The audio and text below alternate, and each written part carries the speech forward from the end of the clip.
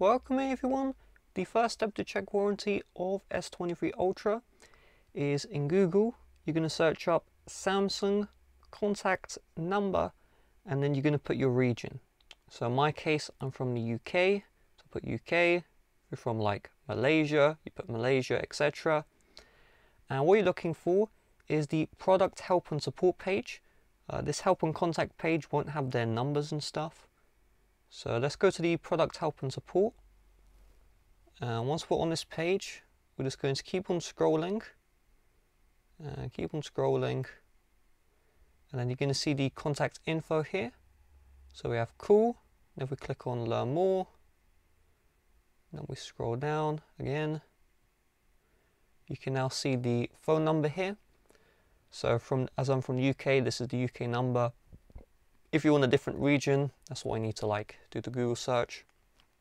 And if you don't want to do the call, you have the video call, and you also have the live chat here.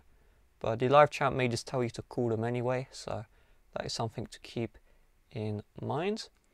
And before you call, you will need the IMEI number. So we do this by opening up the settings, and I'm going to move the phone up so I don't show my number. But under about phone, you can see right here the IMEI slot 1, and you just need to tell the live chat or the caller your IMEI number. Okay, and before that you say would you be able to help me check the warranty, something along those lines, maybe in a more polite way, hey, blah blah, and then you just they'll ask for the IMEI, you give them the IMEI, and then they'll be able to check the warranty.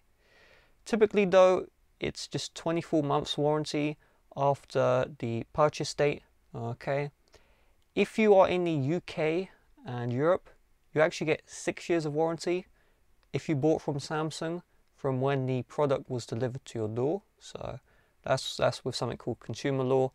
You don't have that in the US, you don't have that in India, you don't have that in a bunch of places.